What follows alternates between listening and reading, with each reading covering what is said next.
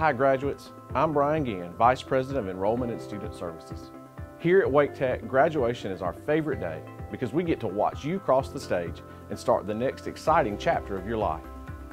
We've cheered with you at athletic events, and we've cheered for you as you progressed along your path toward graduation, finding a new career, or transferring to a four-year university. And now, we get to cheer for you as you cross the stage in front of your family, your friends, and your fellow classmates. It's almost time for you to join me on the graduation floor.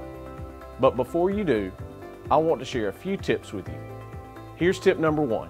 When you line up and leave this room, you'll be heading toward the gym. Marshals will escort your line and guide you to your seat on the graduation floor.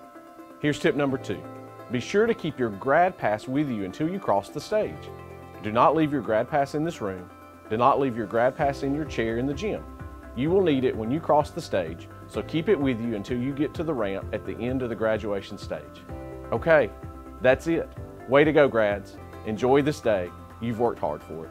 Congratulations from Wake Tech and from all of your friends in Enrollment and Student Services.